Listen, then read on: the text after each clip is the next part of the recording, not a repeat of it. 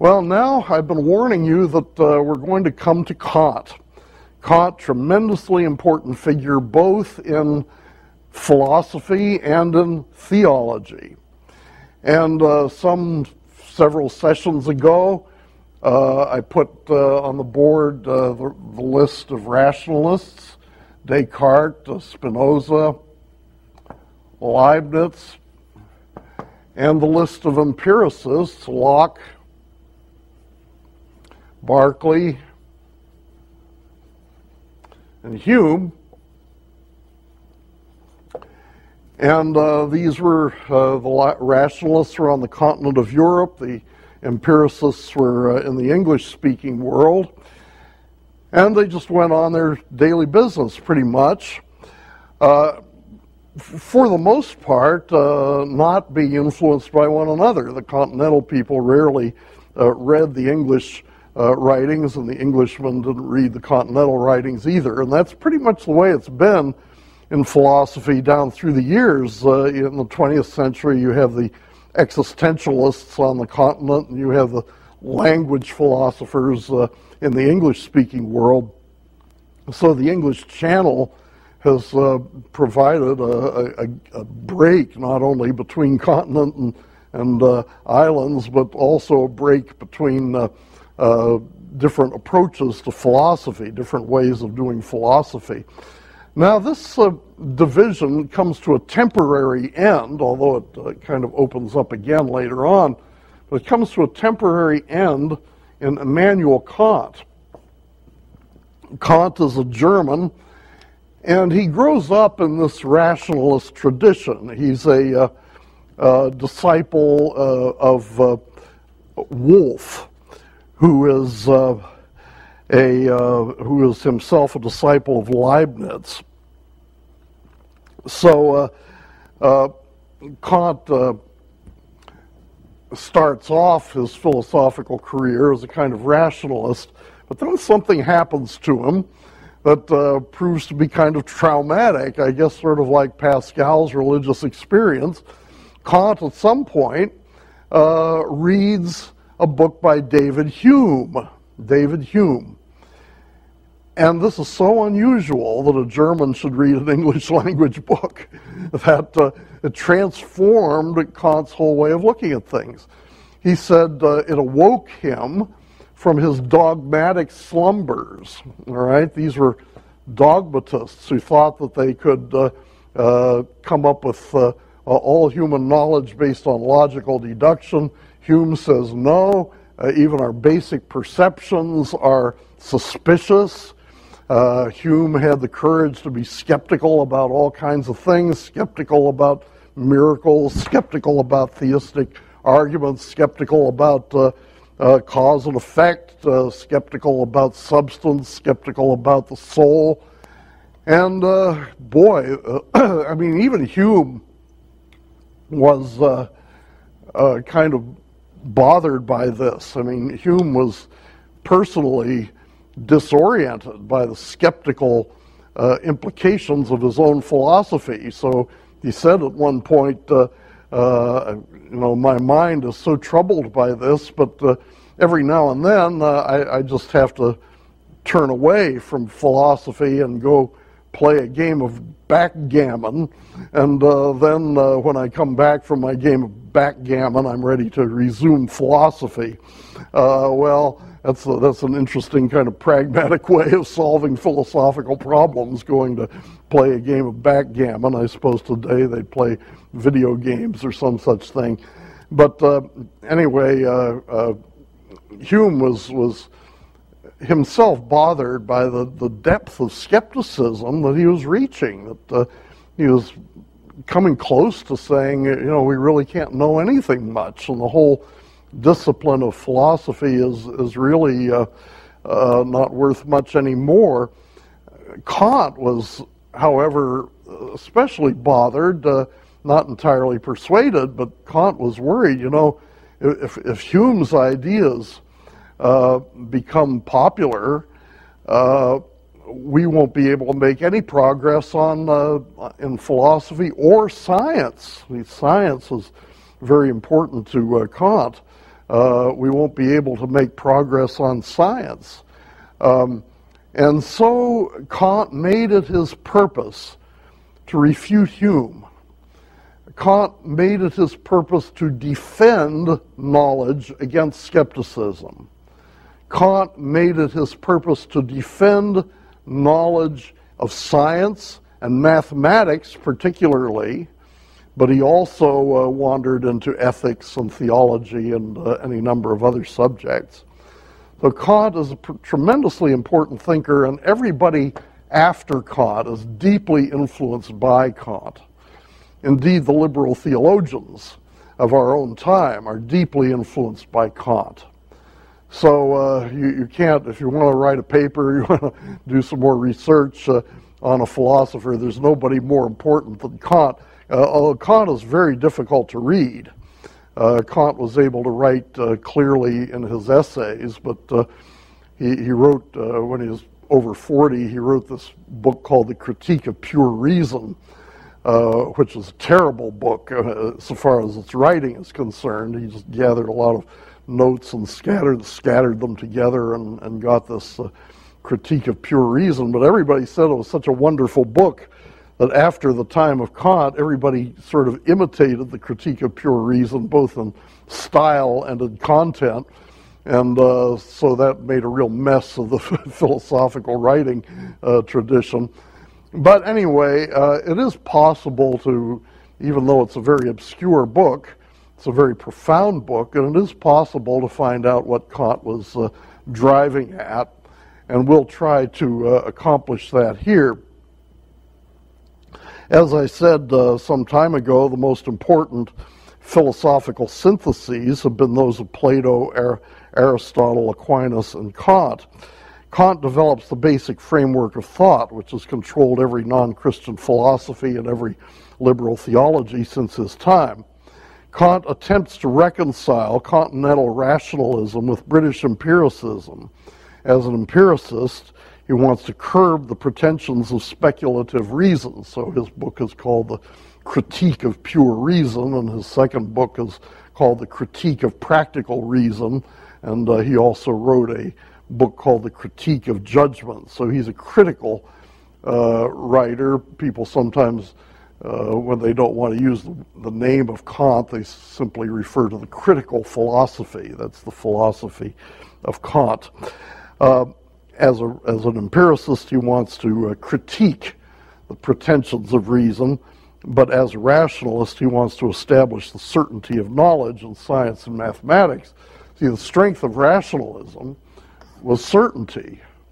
The strength of empiricism was criticism. And Kant wants to have both. He wants to have certainty, dogmatic certainty. He wants to have certainty and also have the ability to criticize ideas that are not legitimate. Now, to do this, he develops, what's he going to do? Is he going to be a rationalist, reducing everything to mathematics? Or is he going to be an empiricist, reducing everything to sense experience? Neither one. He comes up with a third alternative, which he calls the transcendental method, okay? Transcendental method. He rejects the mathematical method of the rationalists and the inductive introspective method of the empiricists, and he asks, what are the conditions that make experience possible? Now, we all know that we have experience. We can't doubt that. We have experience. Indeed, we have knowledge. We make judgments. And Kant takes that for granted. He's a little bit like Reid here. He says, I'm not going to ask whether knowledge is possible.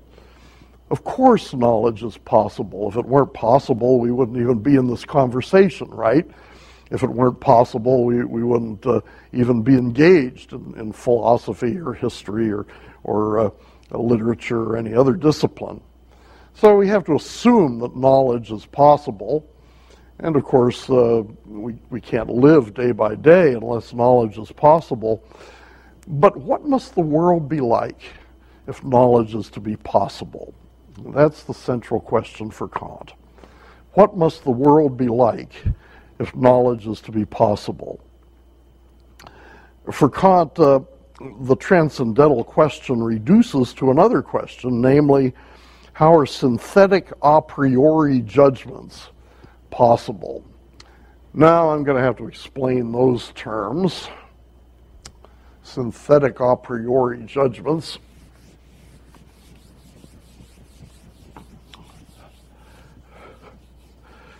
First, let's look at a priori. There's a philosophical distinction between a priori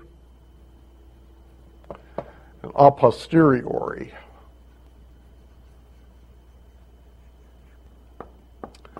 A priori simply means what comes before. A posteriori simply means what comes after. And what comes in between these two is what we might call inquiry. This is where you ask a question and you try to come up with knowledge, try to come up with information, try to come up with an answer to your question. When you engage in an inquiry, there is some knowledge that you have before the inquiry, and there's some knowledge that you get out of the inquiry, that results from the inquiry. So the knowledge that you have before the inquiry, these are your assumptions, your presuppositions, the knowledge that you've got in the past that you bring to the task. That's what we call a priori knowledge, knowledge that comes before. And then you learn something from the inquiry, and you record the results. And the results of your inquiry can be described as your a posteriori knowledge. Now, if you're a philosopher, of course, you ask this question in a much more radical way. And you say, is there any knowledge that comes absolutely before all other knowledge? Not just a particular inquiry, but knowledge that comes before anything else. Knowledge that comes before knowledge in general, knowledge that comes before the whole body of knowledge. Now, some philosophers have said no. Locke said basically there is no a priori knowledge. The mind is born with a blank slate, and the knowledge that we have all comes from experience. So all our knowledge is a posteriori. All knowledge is part of this process of inquiring and looking around and getting data from the eyes and so on and so forth. But most philosophers, and this certainly includes Plato, this certainly includes Augustine, because remember Plato and Augustine believed that some knowledge was innate, so some knowledge we're kind of born with, or at least we have the capacity to get that knowledge almost immediately. Remember the slave in the Meno dialogue who was supposed to have knowledge of geometry in his head before he even learned it. Well, that's the idea of a priori knowledge, that we have some knowledge in our heads before we go out and learn anything. Okay, in Christian theory of knowledge, I would say that our fundamental presuppositions are the a priori. That is, when we go out to study God's world, we should be assuming God's revelation. So God's revelation is our presupposition, our a priori. And then what comes out of knowledge would be our a posteriori. Well, these rationalists all thought you have to begin somewhere. For Descartes, the a priori is my self-knowledge. I am thinking, I am doubting. So I doubt, therefore I am, and so on. So you start with your axioms or your assumptions, and you build the fabric of knowledge out of those. So that's the distinction between a priori and a posteriori. Now there's another distinction that Kant is interested in, and that is between analytic and synthetic.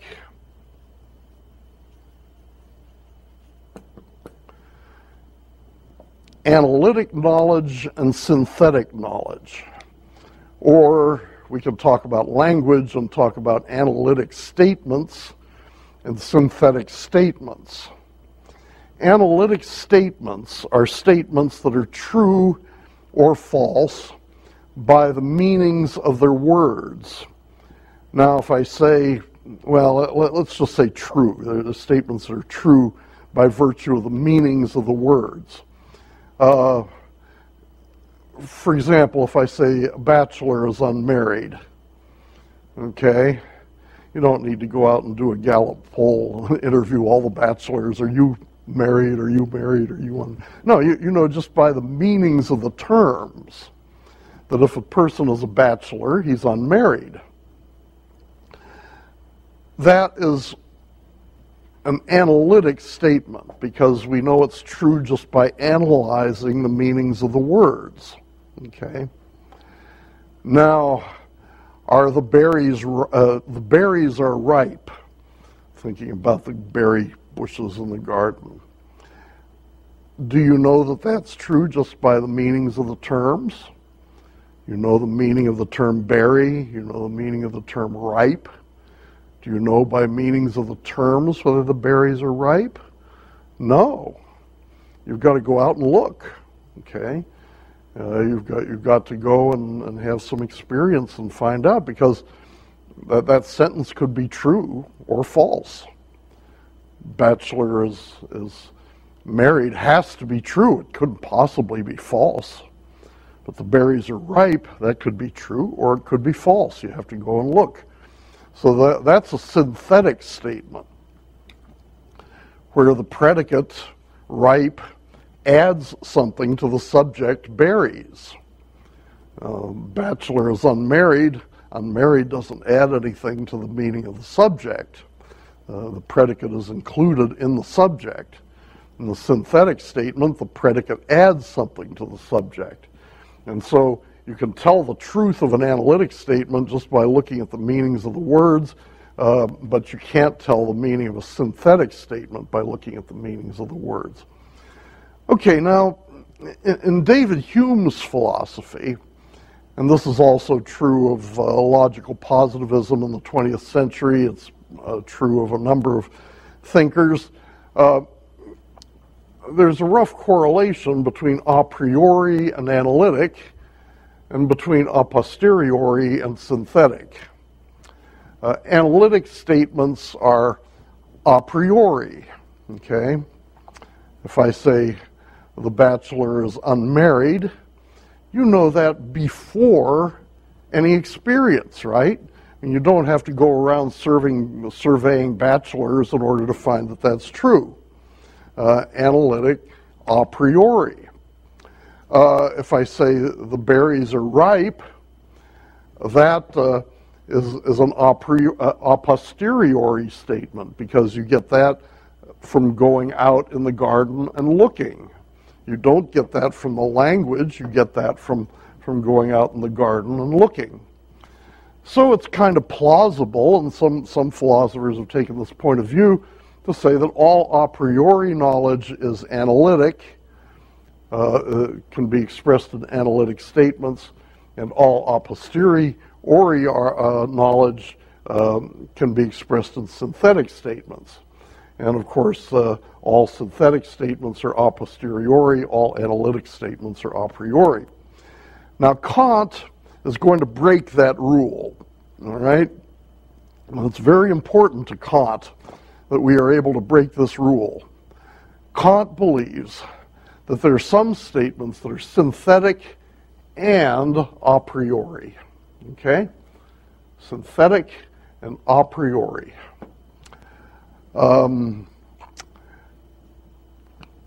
See why that's important? Kant is saying that contrary to Hume, there are some things that we know that are factual statements about the world, that are not just about language, but factual statements about the world that we know before any kind of experience. One of them is every event has a cause. Okay? How do you know that that's true? You can't know that that's true just by virtue of the language. It's not analytic. But you know that before you go into any kind of research. It's an assumption. It's a presupposition. Here Kant's a little bit like Thomas Reid, isn't he? He's assuming that there's some factual things that we know before we go into any kind of study. Nothing can be both red and blue all over at the same time, all right? Now, what is that? Is that an analytic statement? Can you tell that that's true just by the meaning of blue? And by the meaning of red, were those the two colors, red and blue? And same time? Well, a lot of people, some people would say yes, some people would say no. But that's the kind of argument that you get into. Kant, at least, would say that that is also synthetic a priori. You know that that's true, but you can't absolutely prove it by some means other than what we're talking about here. Well,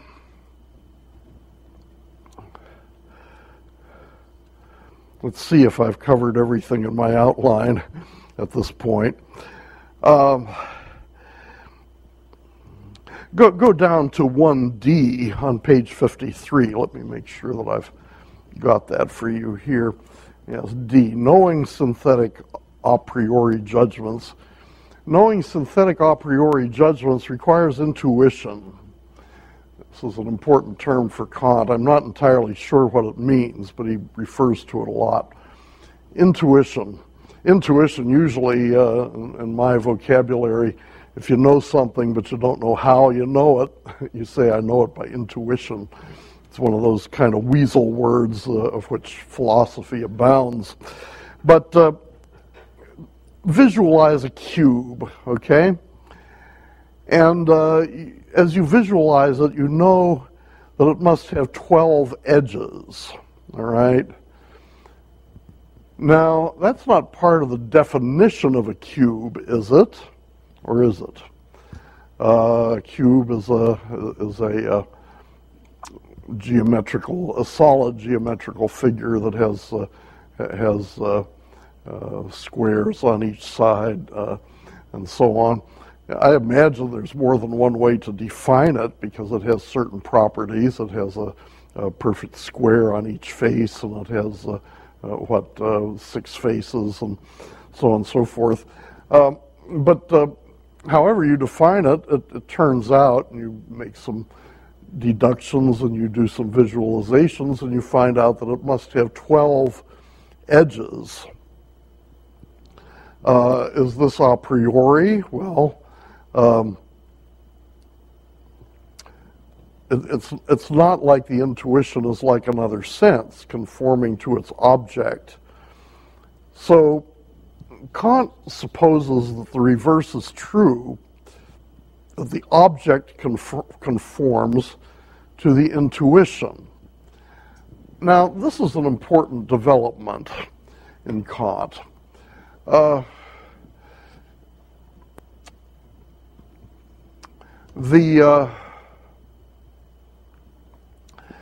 Kant says that the human mind, the intuition specifically, creates the structure of experience. And this is revolutionary. And everybody else, the rationalists, the empiricists, basically go with this model. You know, here's me, here's the world, and the world kind of imposes itself on me. I get knowledge in my head because of the world, of the way the world is.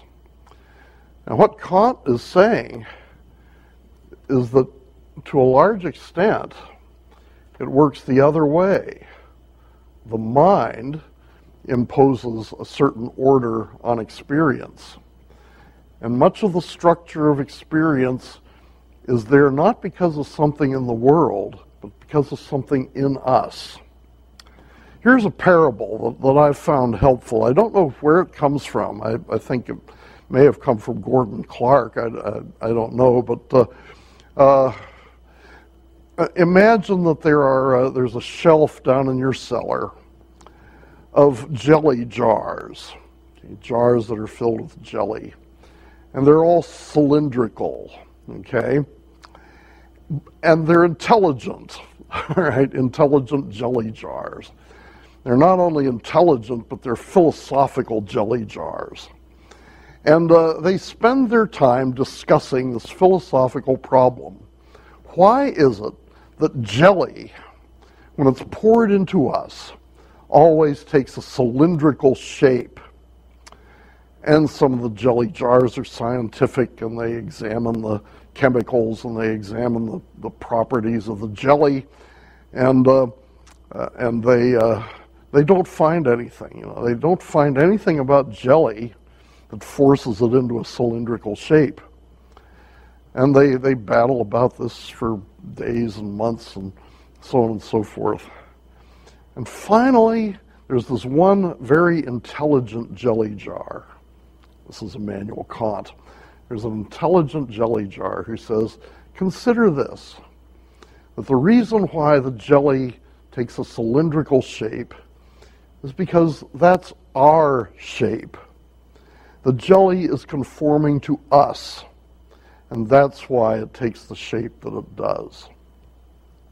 This is what Kant says about experience.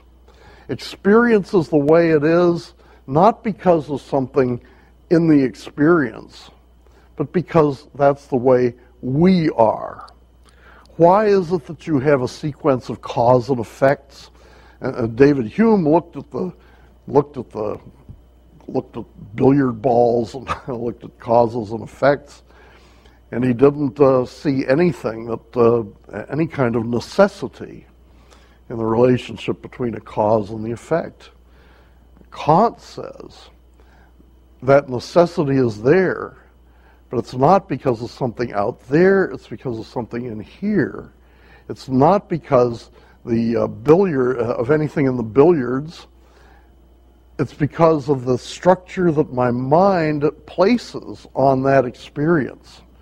My mind puts everything into a causal order, and that's why there's a necessary relationship between cause and effect.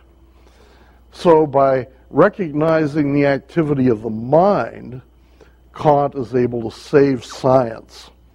Science is based on cause and effect. Science is based on finding causes for things. And so Kant is able to say, yes, there is a necessary relationship between cause and effect, but that necessary relationship is the product of mind. Well, that's very exciting. And how very modern this is, all right? Recognizing that the human being is the center, that human subjectivity is the center. We've seen this develop already with Kant, with Hume talking about custom, and with Thomas Reid talking about kind of pragmatism and our common sense beliefs. And now Kant comes along and says the very structure of reality comes out of the human mind. It's not imposed on the human mind from outside. It's something that the human mind imposes on its own experience. Now, that's a truly remarkable thing. And you see autonomy. You see man becoming the authority for all meaning. Now man is the source of all meaning. Man becomes like God. That's what happens in Kant's philosophy. Man takes on the role of God in traditional religion and traditional philosophy. And look what happens. I mean, compare Kant to Plato, for example, or Aristotle. Plato distinguished between the forms and the matter. Matter is the raw stuff that everything's made of. Form is the structure. Now, Plato felt that this matter was unknowable, and you can't really say anything much about it. And it really is unreal in a sense, because matter is unformed, matter is unshaped. It's the form that provides the structure. Now, for Plato, the form is in a world up there. For Aristotle, the form is in this world down here. For Kant, where is it? For Kant, the form is in here.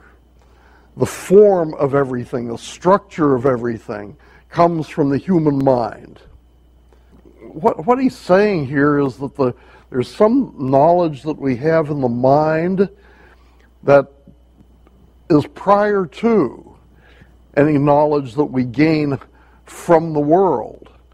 And furthermore, some of this knowledge is knowledge that the mind imposes upon the world. Now that's very odd, that's very counterintuitive, but why should I believe that parable fits me? Why should I believe that parable has any relevance to the human quest for knowledge? Well, here we get into capital C, which is Kant's basic distinction. Kant's basic distinction between the phenomena and the noumena. All right? So Kant, just as Plato distinguished between a world of forms and a world of matter, Kant distinguishes a world called the noumena and a world called the phenomena. Now, the noumena are sometimes called the things in themselves, or the Ding an sich in German. The noumenal world, the things in themselves, are reality as it really is, apart from our experience of it. Noumena is the real world.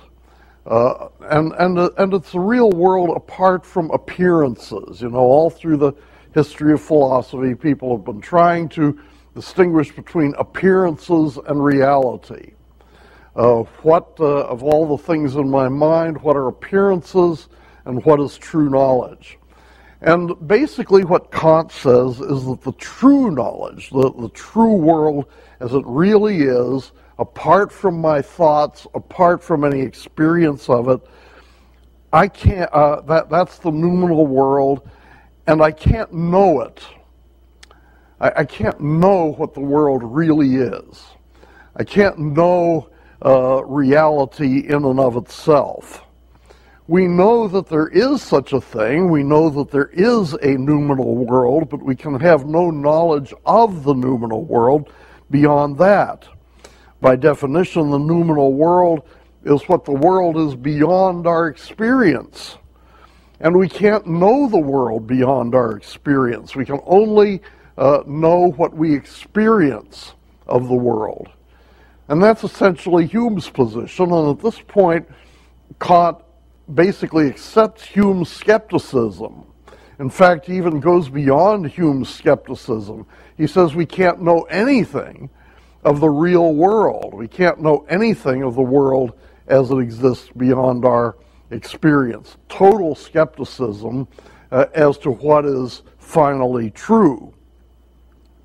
This is what I would call the irrational side of Kant. Now, you remember my rectangle with irrationalism on the upper right corner and rationalism on the lower right corner. And when Kant talks about the noumenal world, he's talking about the limitations of knowledge, the limitations of reason. And he's very radical in saying that reason has no access to the truth. So here's irrationalism in a very strong sense with Kant. But there's also a rational side, a rationalistic side of Kant. And we'll talk about that in a moment. That has to do with the phenomenal world. The phenomenal world is the world as it appears to us. The phenomenal world is the world that we experience. And within this phenomenal world, reason is fully competent. In fact, it may attain certainty. This is Kant's rationalistic side.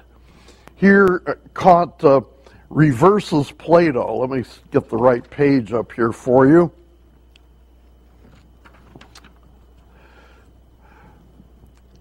This is the phenomenal world in which reason is fully competent. That is, we are perfectly competent to know our experience, to understand our experience. And within the area of experience, reason is fully competent. It may attain certainty. It's interesting that Kant almost reverses Plato. For Plato, the material world is down here, and it can't be understood. Matter is constantly changing, constantly flowing around. It's imperfect, it's muddy, it's filthy, and you can't really know it. You can only know the forms, which are the perfect, abstract, changeless archetypes of matter. The forms are up there, matter is down here. Now what Kant is saying, Kant has a similar distinction. And when we think of Kant's noumenal, we think of it as up there. When we think of Kant's phenomenal, we think of it as down here. But for Kant, it's the noumenal that we can't know. The noumenal is really like Plato's matter. And the phenomena is the world that we have structured. It's the world that the jelly jar has formed to be cylindrical. It's the world that we have imposed the forms with our mind, the forms of cause and effect, and singularity and plurality, and so on. And that's what we know. So it's almost as if what Plato thought of as the world of forms is down here. And what Plato thought of as the world of matter, the unknowable world of matter, is what Kant puts up there. So Kant kind of reverses the structure of Plato's universe. Plato's forms down here, Plato's matter up there. Well, let's think a little bit more about the phenomenal world. For Plato, the world of experience is the world of mere opinion. In another world, the world of the supremely real forms, is the real world of certain knowledge. The structure of the phenomenal world, in fact, for Kant, is not only apprehended by the mind, but contributed by the mind. So, where do the forms come from? Plato didn't know. For Plato, it was mysterious. For Augustine, the forms come from God. For Augustine, the forms are in the mind of God. For Kant, the forms of experience are in the mind of man. You see how Kant exchanges man for God here and in many other parts of his philosophy. Let's talk about how the mind imposes structure on the world. Kant understands this kind of like an assembly line, almost. We have several stages. Let's say we have raw data.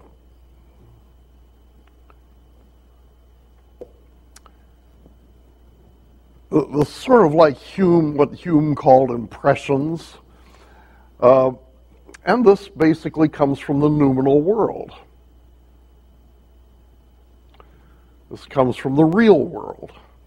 But that real world has to come into our mind before we can experience it. So we don't know the real world. We don't know the noumenal. We don't know the raw data We only know these as they come into our minds and the mind processes them.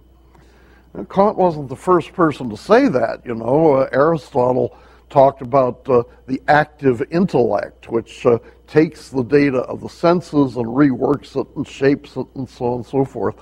What Kant is doing is showing us how the mind shapes the noumenal data.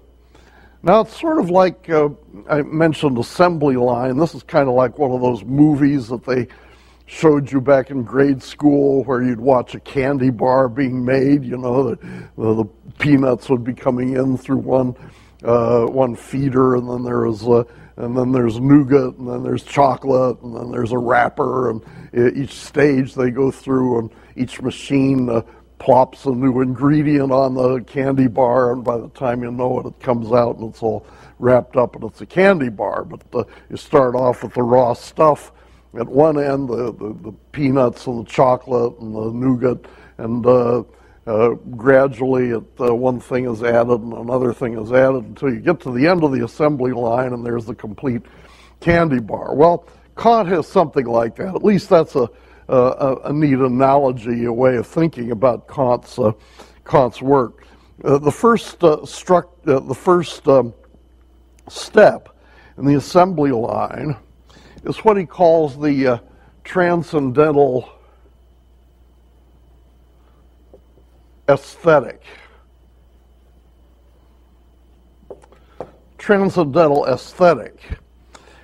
And what happens at that stage is that the raw material is arranged in a time-space sequence. A transcendental aesthetic deals with sense experience and with our intuition of objects. And we see objects in time and in space. Sense experience is possible because the mind contributes a spatio-temporal order in which the raw data of sensation are placed. So, but it's the mind that does this, you see. It's the mind that takes these data and puts them in space and in time. So when we experience reality, it comes to us bit by bit. It doesn't come to us all at once. It comes to us at a particular time, comes to us in particular geographical locations. And why is that? Well, it's not because the noumenal world is temporal or spatial. It comes because that's the grid that our mind imposes on it. It's like the ice cube tray. It's like the grid that we put in an ice cube tray to make our ice take a cubical shape. As you move along this assembly line, the mind takes the raw data and puts them into a spatio and a temporal shape. Then the next stage, see things proceed. Here's the assembly line. Now it moves on to the next stage, which is the transcendental analytic. And here the mind shapes the raw data into concepts. The first stage has to do with sensation. This has to do with understanding, a higher level of knowledge. And here we have concepts. Remember how Thomas Reid said that the mind forms concepts of the things that it knows. Here we have concepts that unite particulars together under common features. In Kant's view, all knowledge requires both sense experience and concepts. Kant says that thoughts without content are empty. Intuitions without concepts are blind. Intuitions without concepts are blind. In other words, if we just saw blue shapes and loud noises, we wouldn't know what they are.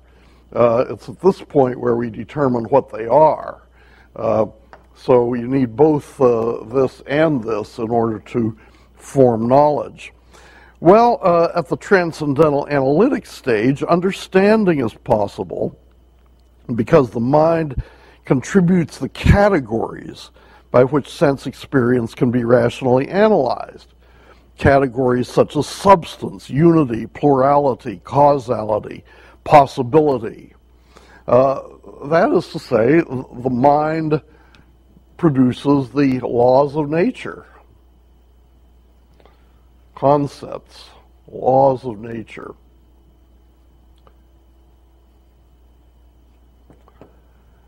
Kant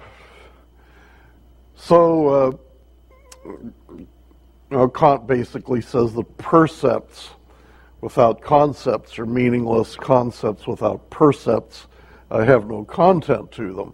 So you need both of these if you're going to have knowledge, if you're going to have understanding, not only sensation but also understanding. Now, these come together, and then there's still a third stage, which Kant calls the transcendental unity of the apperception.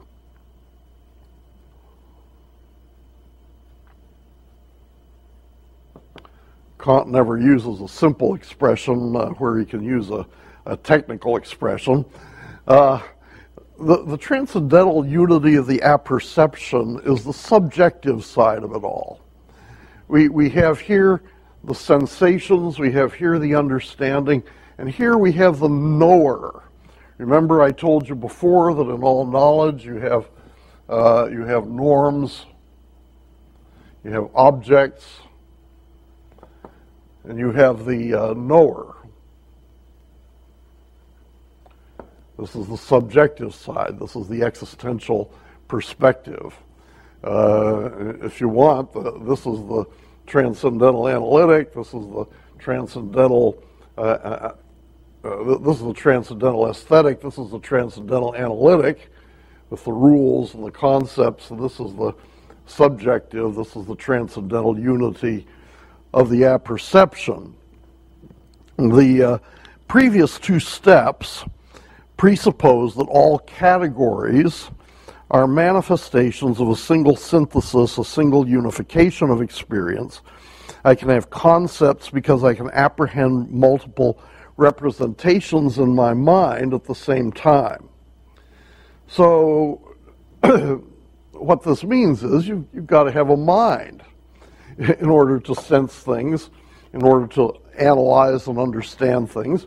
You've got to have a mind. You've got to have a knower. You've got to have somebody who carries on the work of knowledge. So therefore,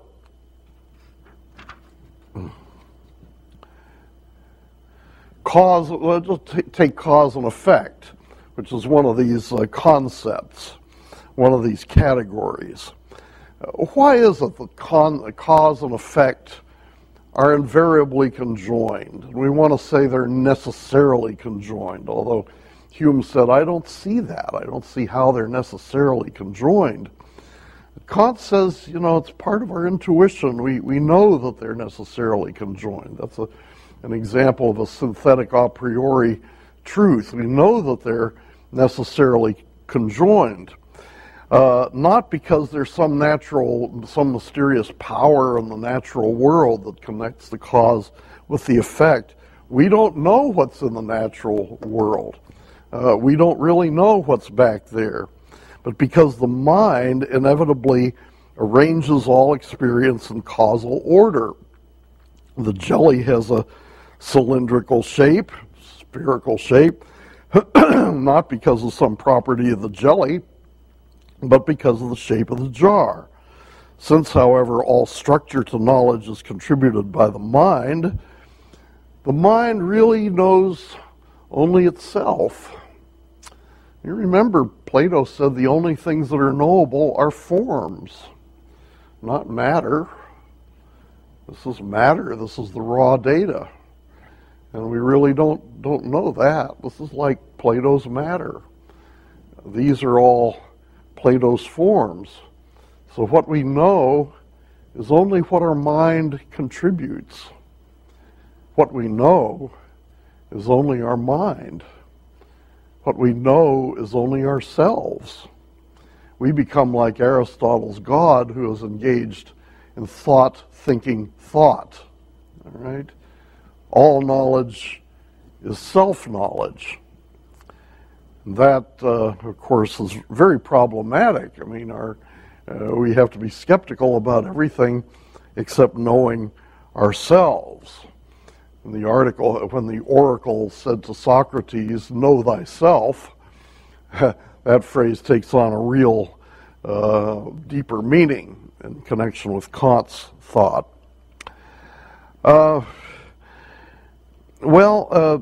So Kant is very deeply skeptical, really. He deceives us into thinking that we're knowing something by funneling all of this through this mental process. All we know is our own thought. All we know is our own mental process. Okay, let's look at some other things that Kant has to say. Kant is critical of metaphysics. Remember, metaphysics is the attempt through philosophy to understand the basic features of the universe. And you can tell that Kant, because he believes the noumenal is unknowable, he's going to be very skeptical about metaphysics.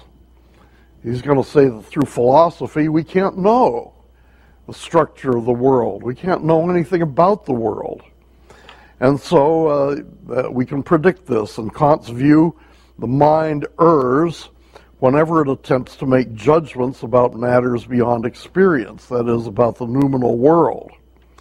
Now, there's a section in Kant's critique where he talks about the transcendental dialectic, all right?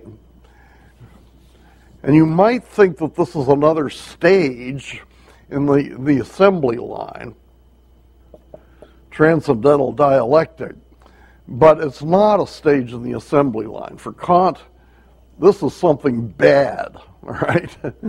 This is deceitfulness. This is something that we should not engage in. This is not part of the road to knowledge. The transcendental dialectic occurs, and by the way, the word dialectic simply means a kind of critical exchange of ideas. Plato's dialogues were called dialectic because you'd have different views being exchanged back and forth. We'll see later that Hegel's philosophy is called dialectical because you have a positive idea going up against a negative idea, and the clash of the two leads to a higher idea.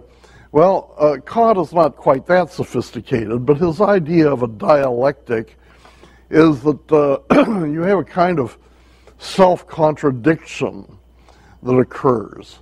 A clash of two ideas that leads you to a contradiction and therefore to no knowledge at all. All right? That's the nature of the transcendental dialectic.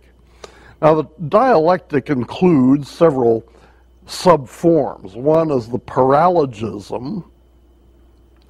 Kant thinks that when you try to argue for an immortal, immaterial soul, you are committing a fallacy, which he calls a paralogism. Now you remember this is a subject that's come up often in philosophy. The soul, remember Augustine, God and the soul, that's what I want. Excuse me. Descartes, I think, therefore I am. The soul and God, the soul is the first thing that I know. But Hume looks around and he doesn't find any soul, all right? Berkeley looks around and he says everything is soul. Hume can't find the soul. Now Kant, you might say, has a kind of soul here, this transcendental unity of the apperception. That is the idea that all of this perceiving and reasoning, it all has to find a location in a mind somewhere. But Kant is very careful about this. He doesn't want to say that the transcendental unity of the apperception is immortal, okay, or that it is immaterial. He doesn't want to make any metaphysical judgments or offer any metaphysical descriptions of that. And he thinks that when people try to do that, they confuse different senses of self. What do you mean by self? Is the self simply the mind that receives knowledge, like the transcendental unity of the apperception, or is the mind somehow an immaterial soul that operates inside the body, and there's some kind of problem about how the mind and the body interact? Well, Kant says there is no way of proving that kind of immaterial, immortal soul. B, arguments, when you get into an argument about whether the universe has a rational structure, well, you can argue that that's the case, and you can also argue that it's not the case. And both of those arguments are equally good, okay? You can prove that the world had a beginning in time, as Thomas Aquinas, well, no, Thomas didn't. You can argue that the world had a beginning in time, like the Muslim Kalam cosmological argument does.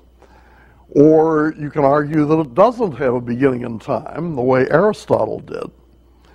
Both of those arguments, according to Kant, both of those arguments are equally good, equally sound, equally persuasive. You can argue that the world had a beginning. You can argue that the world doesn't have a beginning. And what do you do when you get into that kind of position where you have an argument for A and an equally good argument for not A? Well, you conclude that you're going into forbidden territory. You can prove that bodies are infinitely divisible, or that they're not infinitely divisible. Well, since you can argue either way, you know that your mind is getting into forbidden territory. You're trying to reason beyond the level of your experience. You've never tried to divide a body infinitely. You've never seen what happens when you try to divide a body infinitely. So just leave off of it, you know. Don't try to explore that kind of thing. You can prove that there is free will, says Kant, or you can prove that all is determined. And Kant's conclusion is that neither conclusion is right, and you just have to give up on that whole idea, because that's beyond anything we can experience. Or you can prove that there's an absolutely necessary being, God, okay? Remember how Aquinas' third proof of the existence of God proved God from the contingency of the world? Well, Kant says that goes beyond our experience. We can't know whether the whole universe, we can't know whether the whole universe is contingent or whether the whole universe is necessary. So, stay away from antinomies, stay away from paralogisms. And along the way, Kant discusses the other common arguments for the existence of God. He says that the teleological argument is the most persuasive. He kind of likes the idea that you look up in the sky and you see the stars and you ask yourself, you say to yourself, somebody must have made this. I mean, this seems to have a purpose. It seems to have a structure. But you can't really make that into an argument. It doesn't prove anything. It kind of impresses the mind, but it doesn't prove anything. And he says the cosmological rests on the ontological argument, and then he says the ontological argument is worthless because he has the theory that existence is not a perfection. Existence is not even a predicate, says Kant.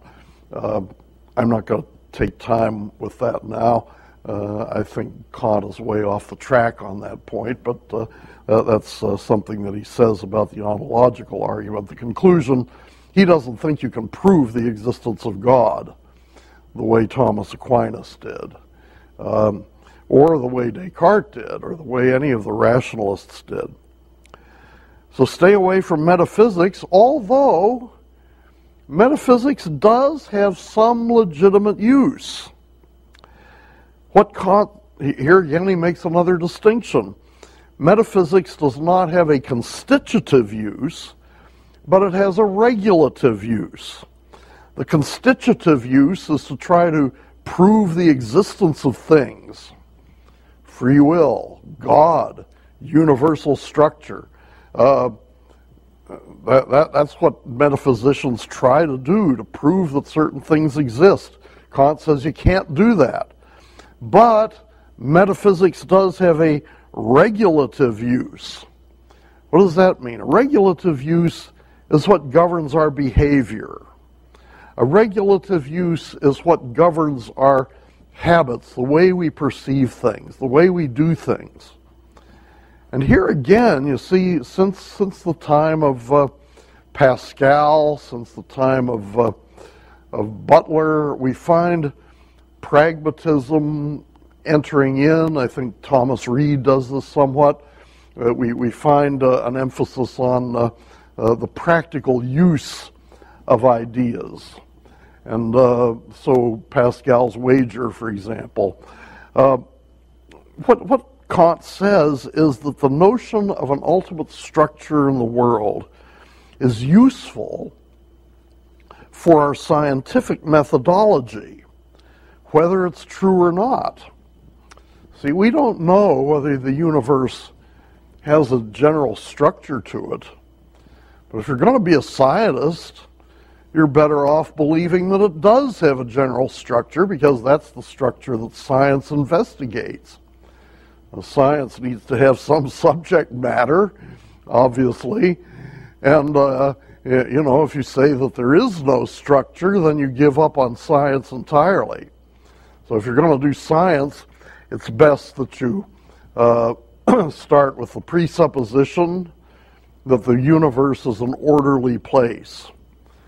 Now, that's not constitutive. You can't prove that the universe is an orderly place, but it's good to regulate your behavior. You act as if, you experiment as if the world is an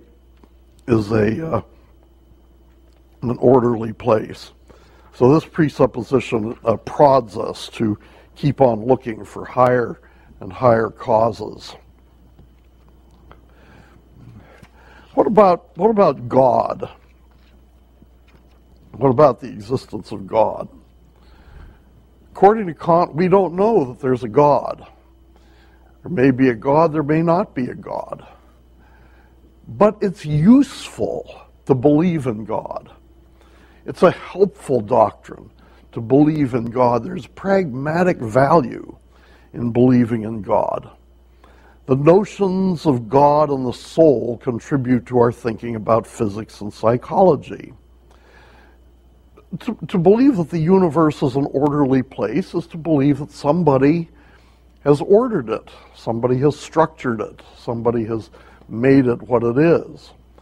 And so believing in God helps you as a scientist. You think of yourself as exploring God's mind.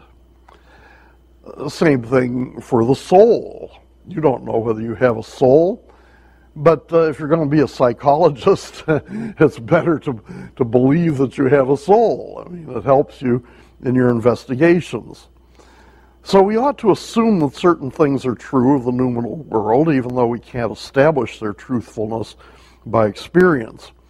God, freedom, and immortality also should be presupposed for the sake of moral decision-making.